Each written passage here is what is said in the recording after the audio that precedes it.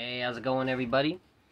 Mark here, and we've got a little book reading today. I wanted to do a reading from a book called Spiritual Struggle by Elder Paisios of the Holy Mountain, Mount Athos. He's a saint in the Orthodox Church, and I'm reading this book currently, and I wanted to read a chapter to you guys. Probably not going to finish off the rest of that Father Seraphim Rose book. I really like those first two chapters. I feel like those are the key chapters. If you want to read the rest of that book, I highly recommend you grab a copy for yourself. You could do it online for $10 or less, and I highly recommend checking out that book. Those first two chapters are my favorite, and I feel like those are definitely the key chapters in that book. But there's definitely more to it.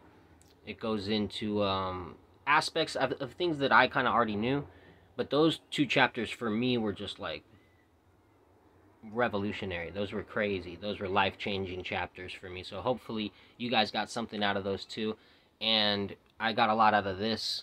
Some of the chapters in this book. This is volume 3 actually. So there's other volumes to this. As you can see, that's volume 3 of the Spiritual Struggle by Elder Paisios of Mount Athos. So here, let's get right into it. I think I lost my place here, and that's okay.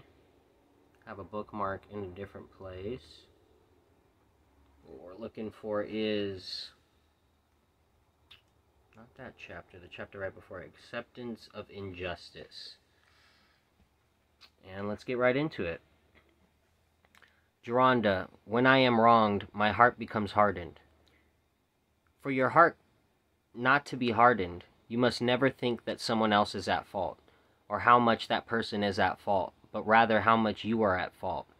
You see, when people are at odds with one another, each of them thinks that he is in the right, and each thinks that he is entitled to more rights than the other person, and so they are constantly in disagreement. For example, they go to the police and each one says, "The other fellow beat me," without revealing how much he himself beat the other, and he presses charges. If we only remembered that Christ suffered the greatest injustice of all, then we would be ready to accept with joy every injustice done to us. Though God, he descended to earth out of infinite love and accepted to be confined in the womb of the Panagia for 9 months. Then he lived quietly for 30 years. From the age of 15 to 30, he worked as a carpenter among the Jews. Even the tools used in those days were very rudimentary and required hard work to transform rough pieces of wood into useful furniture.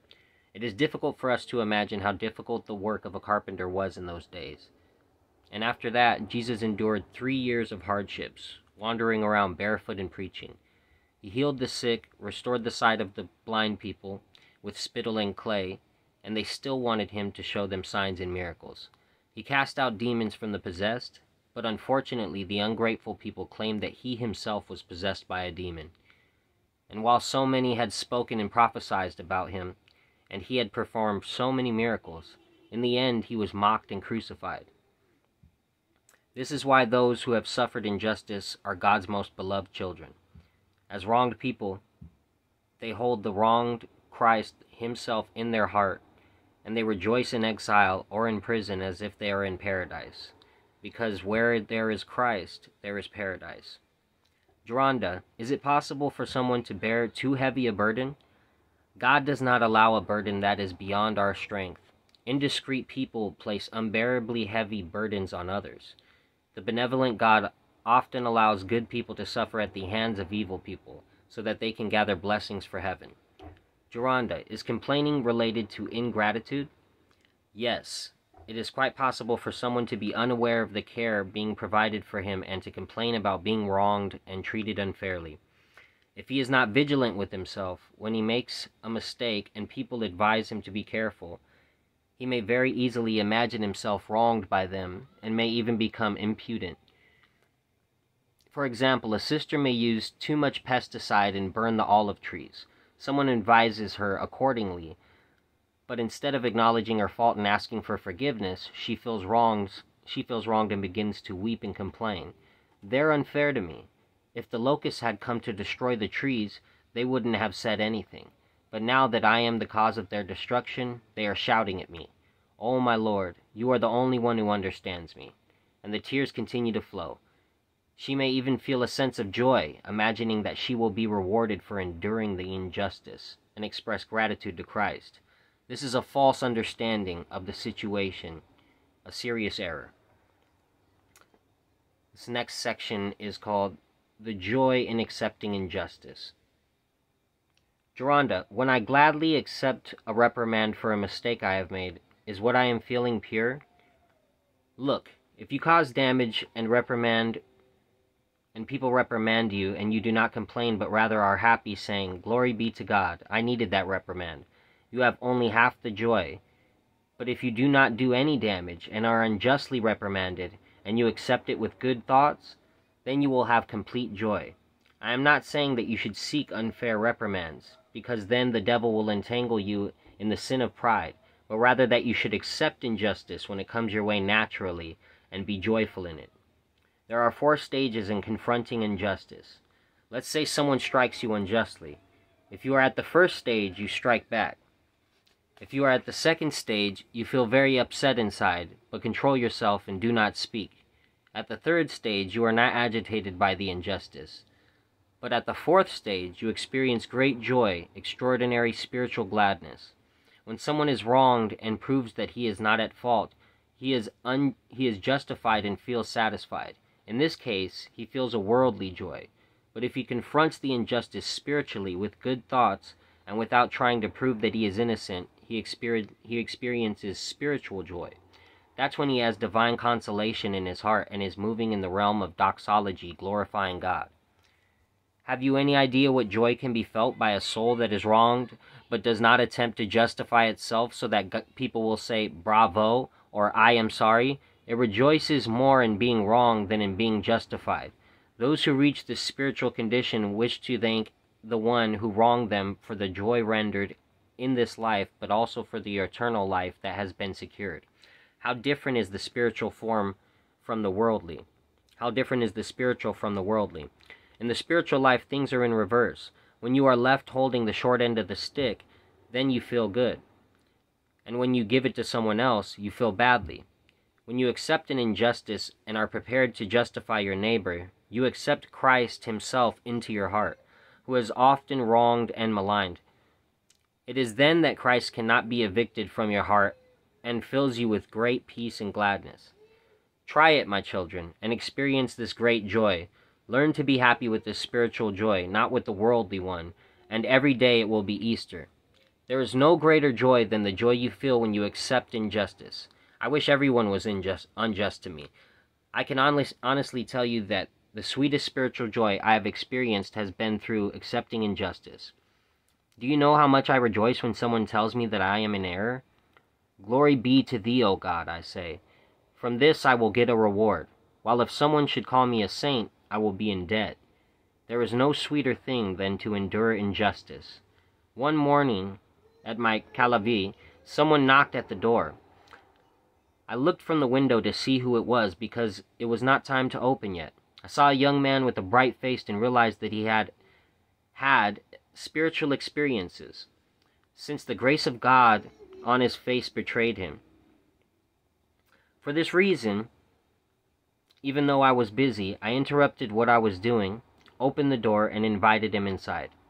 I offered him some water and began to ask him about his life, seeing that he had spiritual content. So I asked him, "What do you do for a living, young man?" "What do I do for a living, Father?" he responded. "I grew up in prison and spent most of my life there. I am now 26 years old." "What did you do to be thrown into prison, young man?" I asked him, and he opened up his heart to me. From the time I was a child, I felt sorrow for all the unfortunate people who were suffering. I knew all these suffering people, not only in my parish, but also from other parishes, because the parish priest and parish council were constantly gathering funds for buildings, halls, and so on, or for various repairs. They had entirely neglected the poor families. I did not judge whether these projects were necessary or not. I only saw that there were many unfortunate and needy people. I would go secretly and steal from the money they were gathering for various projects. I would take a fair amount, but not all of it.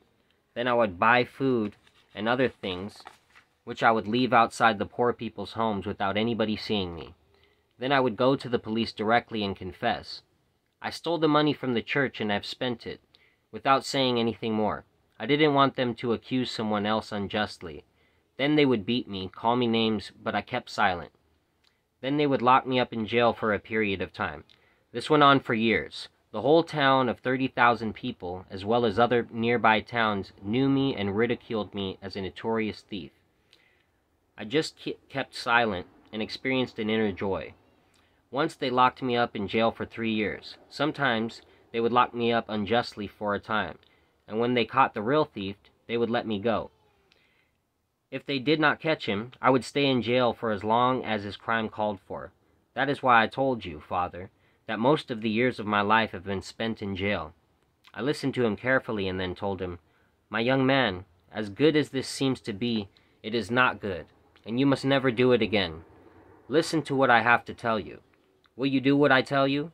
he said. "I will, Father. I want you to go away from your hometown to another town where I know some good people who will help you get settled. There you will work and help the poor people as much as you can from what you earn. This is greater value. But even when one does not have anything to give to the poor, but feels genuine compassion for them in his heart, then he offers a higher kind of charity, because it is the charity of his heart. For if he had something to give, he would feel joy. But when he has nothing to give, he feels pain in his heart." He promised to follow my advice and departed joyfully. After 7 months, I received his letter from Corialis prison, in which he had written, "Surely, Reverend Father, you will be surprised to receive my letter from this prison, after the direction you gave me to reform my life and the promise I had made to you. I want you to know that I am serving a jail sentence that I have already served. A mistake was made. Thank God that there is no human justice. Otherwise, spiritual people would be deprived of their heavenly reward." When I read the last words of his letter, I marveled at the young man who had taken so seriously the spiritual life and had comprehended the deeper meaning of life. A thief for the sake of Christ. He had Christ in his heart. He could not contain himself because of the joy he had experienced.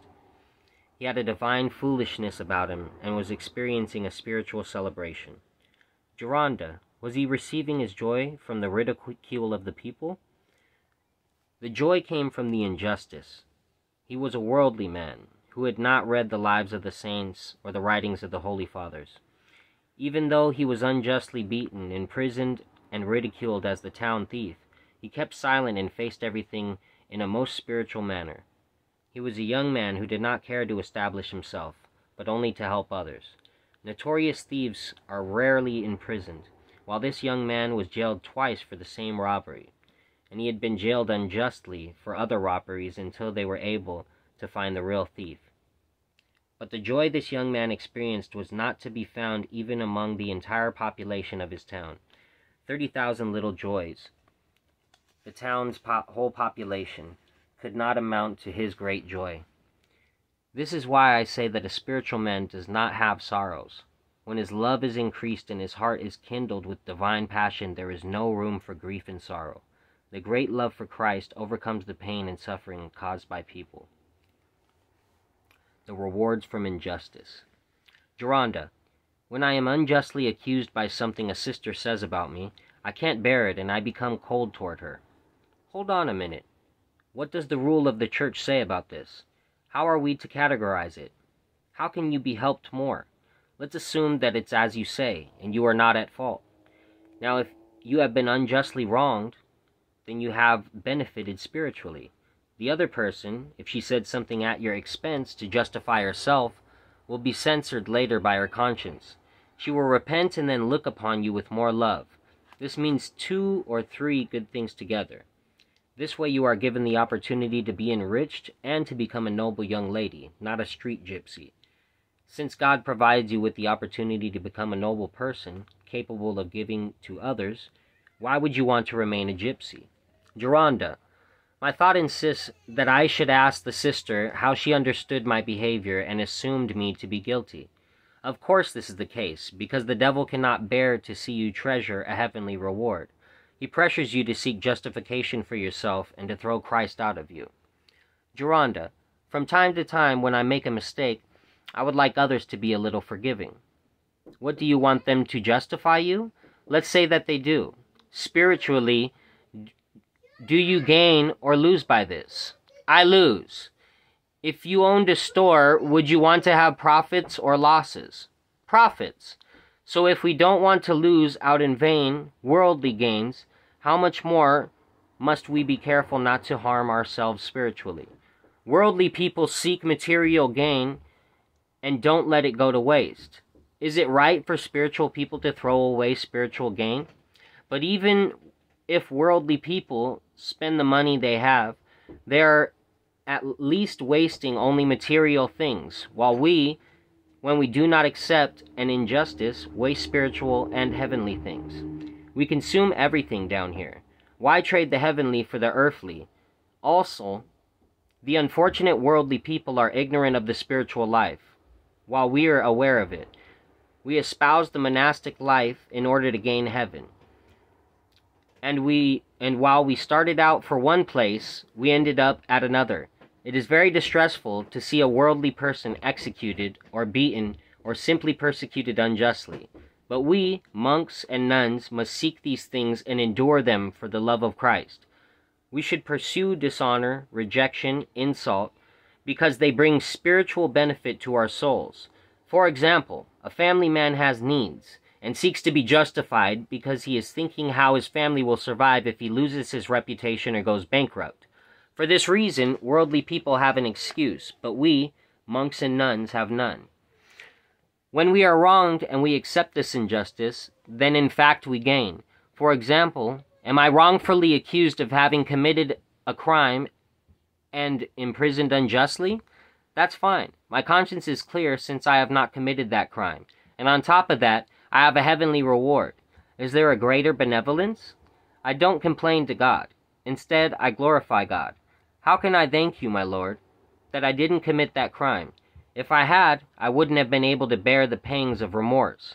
That's when jail can become paradise. Has someone struck me unjustly? Glory be to you, O Lord. Perhaps I may be able to pay off a sin I too had once struck someone. Have I been insulted unjustly? Glory be to thee, O Lord. I accept it out of love for you too were struck and slandered for me. Treasure in heaven. Geronda, I'm upset when others don't think well of me. It is good that you told me. From now on I will pray for others not to ever have a good opinion about you. For this will be to your benefit, my good child. God provides for people to wrong us or tell us some disturbing word that may help us redeem some debt of sin or to add to our treasure in heaven. I cannot understand what you expect the spiritual life to be. You have not yet come to realize what it is to your spiritual benefit, and you expect to be paid in full here. You leave nothing for heaven. Why do you see things this way? What are you reading? Do you read the Evergetinos? Doesn't it tell you there what to do? Don't you read the gospel? Read it every day. Geronda, when I do something good, I am saddened when others don't appreciate it. But what do you really want? Appreciation from Christ or from other people? Don't you get a greater blessing from recognition by Christ? How does it help you to have attention of people? If people now recognize the good you have done, then expect to hear in the next life, "Thou in thy lifetime received thy good things." We must rejoice when others do not acknowledge our efforts and do not repay us, because then these efforts will be taken into account by God, and He will repay us with an eternal reward. Since there is a divine reward, we should try to put aside some drachmas in God's treasury. We should accept injustice as a great blessing, because it's a way of saving towards a heavenly blessing. Geronda, when someone accepts the injustice, not because he is thinking of the future judgment, but because he considers it a good thing, is this right? Well, doesn't it lead to the same thing? However, one must be careful not to do this just for the sake of being a good person, as Europeans seem to do. One must be aware that we are created in the image of God and are destined to grow in the likeness of our Creator. If this motivation is in place, then one is moving in the right direction. Otherwise, one is in danger of falling into the humanism of Europeans. Holy hypocrisy. Geronda. How many anchorites live in the holy mountain? I do not know. Some say that there are 7. For some years now it has been very difficult for one to find a quiet place and live aesthetically. That's why some fathers, when there are still some idiorhythmic monasteries on the holy mountain, would find another way to live ascetically. For example, they would say, I am not at peace at this monastery. I will go to some idiorhythmic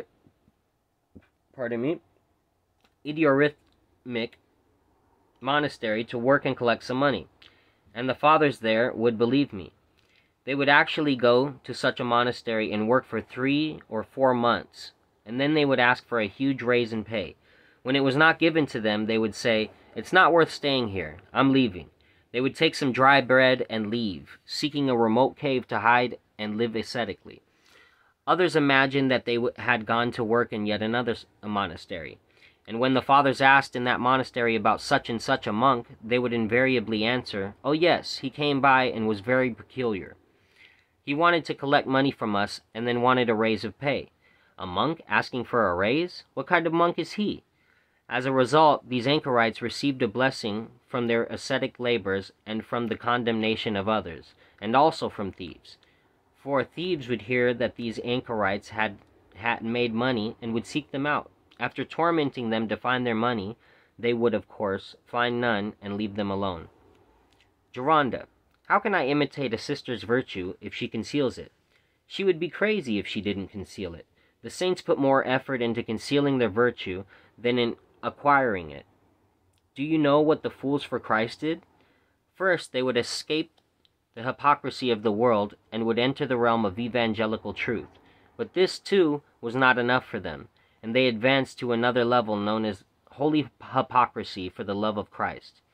Having reached that, they were no longer perturbed no matter what was done to them or what was said to them. But in order to be able to reach this, a great deal of humility is necessary. While a lay person would be offended if something negative was said to him or if he were not complimented for something he did, these anchorites actually rejoiced when others thought badly of them. In the old days, there were some fathers who pretended to be possessed by a demon in order to conceal their virtue and to give others cause to change their high opinion of them. When I was in the monastery of Philathio, which was idiorhythmic at the time, there was a father who previously had been leading an ascetic life in Vijla. As soon as the fathers there had taken notice of his advanced ascetic life, he requested a blessing from his spiritual father to go away. In departing, he said, I am tired of eating moldy dried bread here. I will go to some idiorhythmic monastery where I can eat some meat as well as live like a real human being. I would be crazy to stay here. He then went to the monastery of Philathio and pretended to be possessed by demons. His former fellow monks heard that he was possessed and said, What a shame! The poor fellow became possessed. No wonder this happened to him, for he left us because he was tired of eating moldy dried bread, and went to an idiorhythmic monastery to eat meat. What did he actually do? For more than 25 years, he neither cooked nor slept. All night long he wandered through the corridors with a lantern to keep awake. When he became tired, he would lean against the wall, and if he began to fall asleep, he would again startle himself awake by saying in a whisper the Jesus prayer, Lord Jesus Christ, have mercy on me. Then he would continue the prayer in his mind. Sometimes his voice shook with a violent outburst of the Jesus prayer and was loud enough to be heard. And when he would meet a father, he would say, Pray, pray, so the demon will leave me. So everyone considered him to be possessed by a demon. A young novice told me one day, There goes the possessed. But I told him, Don't call him that. He is a virtuous monk, but he pretends to be possessed. After that, the young novice had reverence for him. When he died, the fathers found him holding a piece of paper which contained the name of each monk, and next to it a derisive nickname for each of them, thus seeking even in death to prevent any good thoughts from anyone about him. Nevertheless, his relics gave off a wonderful fragrance. You see, he tried to hide himself, but the grace of God gave him away. For this reason, one must not draw conclusions about a person from his appearance, especially if one cannot discern what is actually hidden within. And that's going to conclude our reading for today. Glory to the Father, and the Son, and the Holy Spirit, both now and forever, and to the ages of ages. Amen. Have a good day, guys.